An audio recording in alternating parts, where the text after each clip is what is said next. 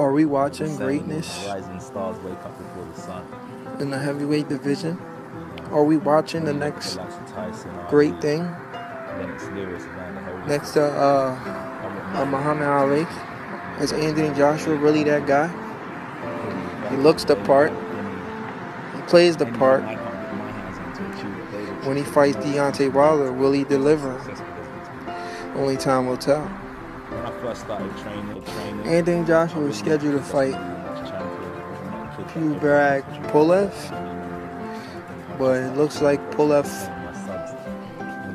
who admitted to being scared, is pulling out of the fight, saying he's injured. So Anthony Joshua is going to be fighting a replacement. We don't know too much about this guy, but we already know what's going to happen.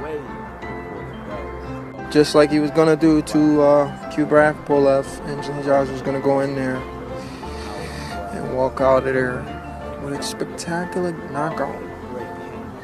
I don't think the fight's going to even go 5 rounds. I see Anthony Joshua knocking this guy out. Just like he was going to do to Pulev, like I said, in under less than 6 rounds. AJ is just that good. And when you're a great fighter, or even just a good fighter, to become a legend, you have to fight other great fighters. Just like we're about to see Lomachenko versus Rigondeaux. We need to see a Deontay Wilder versus Anthony Joshua. That's the fight the public wants to see. That's the fight I want to see. That's the fight the UK fans should want to see. If you want to see your guy be great, let him fight the...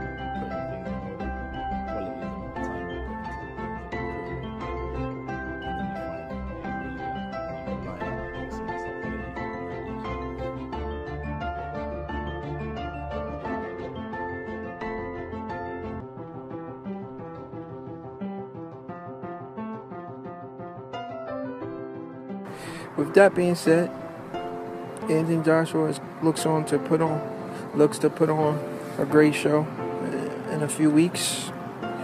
But we all want to see the fight, the mega fight, 2018. Anthony Joshua, we need to see you step that competition up and fight Deontay Wilder. You're listening to the voice of Prince from Old School Boxing. If you like my channel, like, subscribe.